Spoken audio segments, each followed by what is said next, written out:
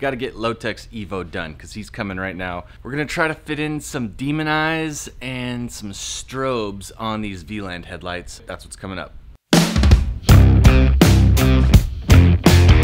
Welcome back to the channel. I'm Chris from FlyRyde.com, my website where I teach all about modifying lights. I show you what kind of products that you should use, some of the ones that you should avoid, and a bunch of other automotive stuff that you might be interested in. Today on the channel, we are going to be modifying a set of Vland headlights for the Mitsubishi Evo 10. I'm also going to do some cool little tricks without even opening up the headlamps. If this is stuff that you're interested in, you want to see more future uploads, start now by subscribing to the channel, and don't forget to hit the bell notification so you don't miss those uploads.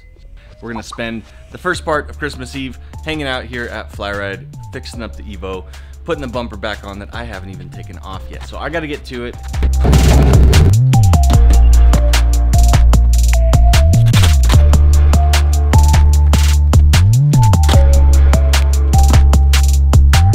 One weird thing that you can find with aftermarket headlights like these is that they have the imprint on the bottom for the ballast, but they don't have a hole cut for it.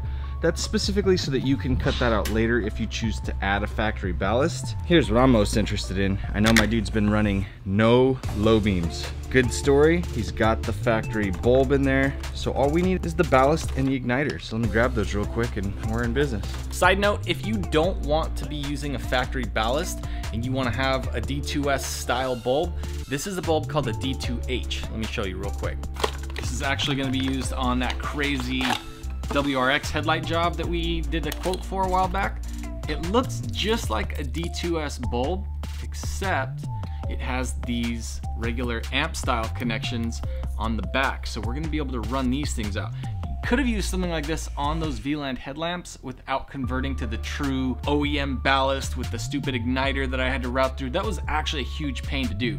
This is a much easier alternative, and it would allow you to run just a regular amp style ballast like this that has the easy little plunger connections at the bottom. Totally different way you can do it, but let's jump back to the video where I use the OEM parts. Got this factory ballast and it will perfectly sit right here, but we need to cut open the section right here to allow for it to do that. And I need to check to see if I even have the little seal that's supposed to go on here. We'll pull one off the factory light real quick and check that. So this is a donor light. And what we're gonna do is take these screws, and we're gonna reuse these same exact screws too, and try to find some that I already have that are the same size more or less. Got that. Ooh, and actually there's this pad too. I don't have that on the other one. Oh, and also it looks like deep down in there, there's actually it looks to be a ground connection that was made at the actual projector. That's weird.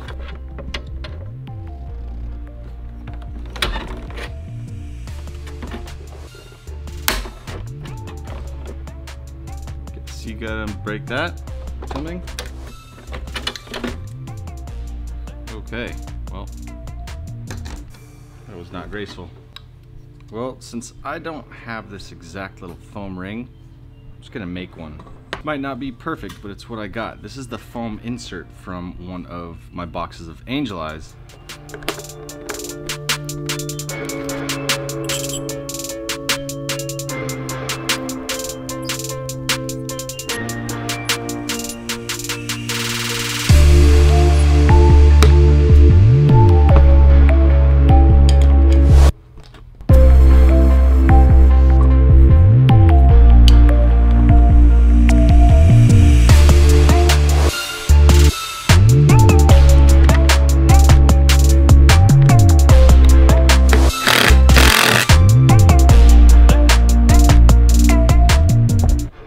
So I have to do the other headlight now. George is on his way here. I'm gonna see, maybe, probably not, but maybe I can get a demon eye in there, cheater style, and show you how to do that. We'll see. Don't hold your breath though, but maybe. I feel like I could do it. I don't know. I'm gonna leave this till last. Probably not gonna do it, but I really feel like I can. All right, I got to apologize. I did not record me mounting the demon eyes, but I did do it total cheater style. I'll show you the type of demon eye that I used I'll at least explain very quickly how I did it. So every now and then you can access the back of a headlight and you can look in there and you can see how there's an opening to the inside of the projector. And if you have one of these little demon eyes and you can mount it just right so that it's aiming down inside of that projector, and you can just put a screw or something from the back side, like right here, right into, if you're lucky, like a big plastic housing that the projector's mounted to, then you can get that demon eye effect. It's kind of like just the cheesiest cheater style way of getting it, but it works. And it worked in this case with those Vland headlights. And the other thing I didn't show in the video was how I ran that dual input circuit so that you could have the parking lights light up as well as the strobe remote, but I want to link to those videos where I explained all that stuff right here. So you can mount factory ballasts, you can mount aftermarket ballast, you can mount demon eyes, you can do the cool dual input circuit. Oh yeah, and the other thing that you can do is smash the like button for me.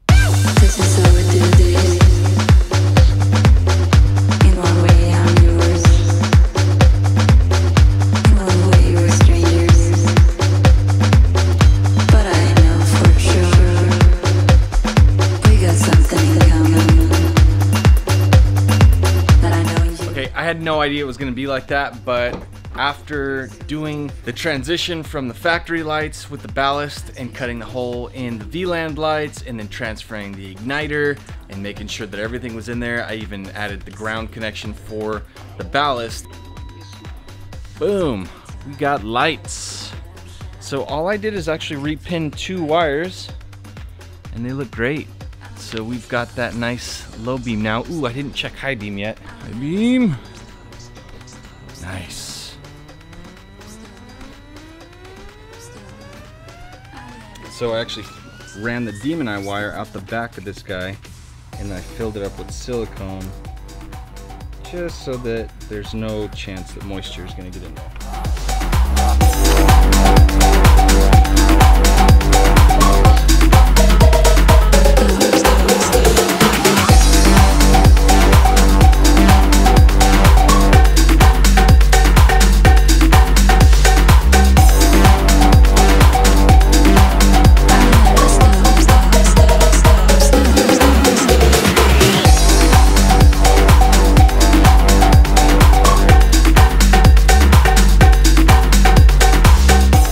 So in the end, all that I did was I hooked up the right and left outputs from the strobe controller, and then we set up that little remote control like I showed you before. And now my man's can get his car back because he hasn't had it for like 2 years since it's been here. Real simple operation here. If I push 1, that turns on the strobes. And then if I push 2, that will change the mode of the strobes. And then 3, something, it turns on the demon eyes. So as soon as you turn on the demon eyes, they turn blue. That's the setting that we saved in George's app. So that's just gonna be continuously customizable and he can make this look however he wants and change it all with the remote control instead of using the phone every time. I'm in love. Was it worth like a year of waiting or what? Definitely. Yeah? I haven't even checked out the strobes here. Let's look at them. Yeah, how about this? Why don't we shut the trunk, I'll hop inside, we'll all kind of get to see what you see. Oh, hell yeah. So everything's sighted. Exactly what I wanted. When that's on, yeah, because it's already getting power, you can't see the inside ones flash. Yeah. And then when you do that, you can. I like how you got the middle one. So my guy couldn't see at night. And this is actually interesting too. So the demon eyes are on right now, but you can't really see them. So if I turn them off, yeah, I mean, there's almost no difference. So people, a lot of times they'll worry like, well, won't you get in trouble if you have demon eyes on? Not if it's in your main projector. You can see the little bit of blue right there, and I'm gonna turn them off. And you can see it goes off. And then the other thing too is if your running lights are on and you have the strobe on, it doesn't do anything because it's already powered up. Yeah. So you can't even tell that those things are on or off until you turn off the dial.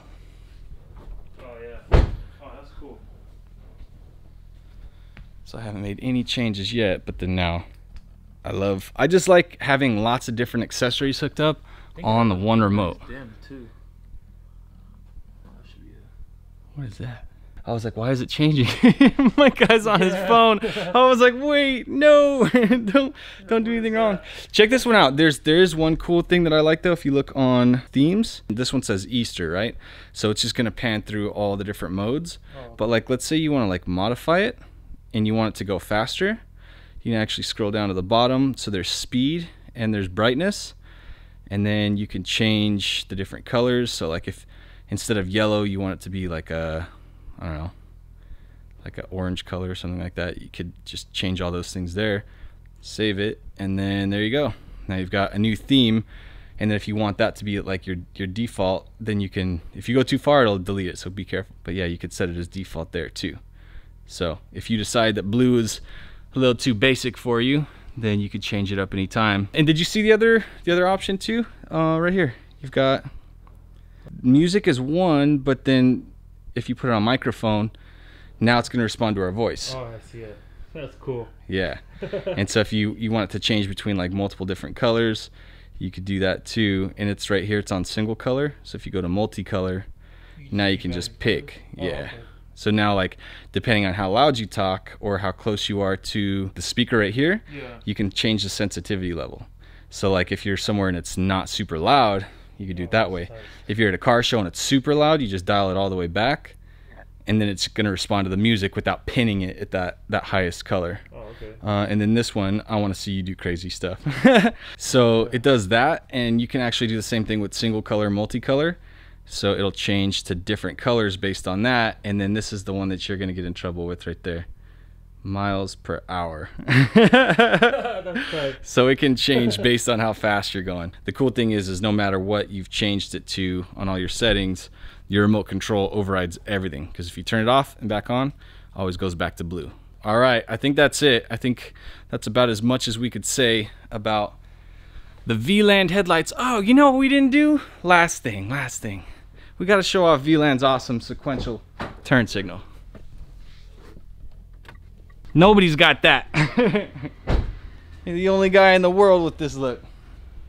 So we got sequential, we got demonize, and we got that strobe.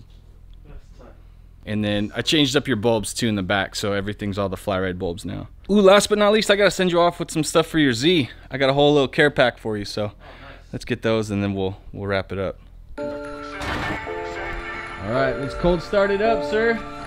First one in forever.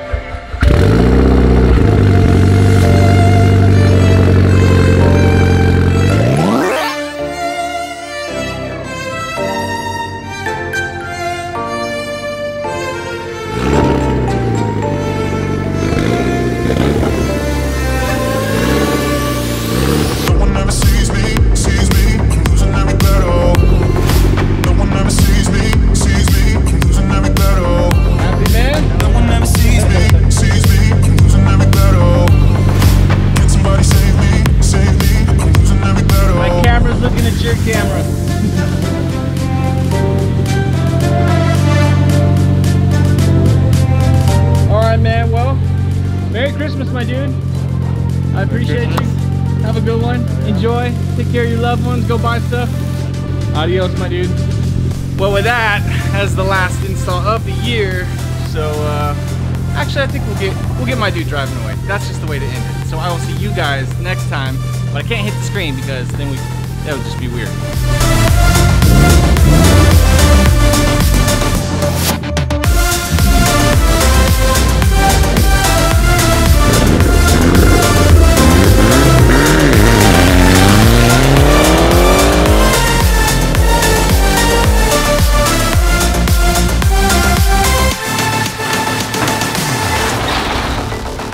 All right, 2019, it's been real. I'll see you next year.